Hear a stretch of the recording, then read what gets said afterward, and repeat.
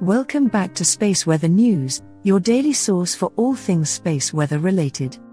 If you enjoy our videos, please consider showing your support by subscribing to the channel. A parade of sunspots is currently moving across the sun's northern hemisphere, and some of them are growing at an impressive pace. These sunspots, those darker regions on the sun's surface, are piquing scientific curiosity. They appear darker because they're cooler than the surrounding areas and provide a window into the sun's intricate magnetic activity. What's truly captivating is the rapid growth of these sunspots, like pieces of a magnetic puzzle falling into place before our eyes. Scientists are keeping a close eye on this phenomenon as it unfolds. Understanding sunspot growth is crucial because it can help us predict solar flares and their potential impact on our technology.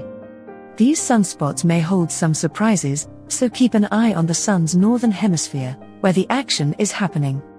Telescopes are trained on this area, capturing essential data and stunning imagery.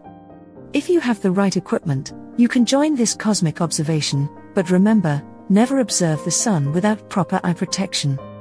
Our sun is always a source of wonder, and this sunspot parade adds to its ever-changing cosmic performance.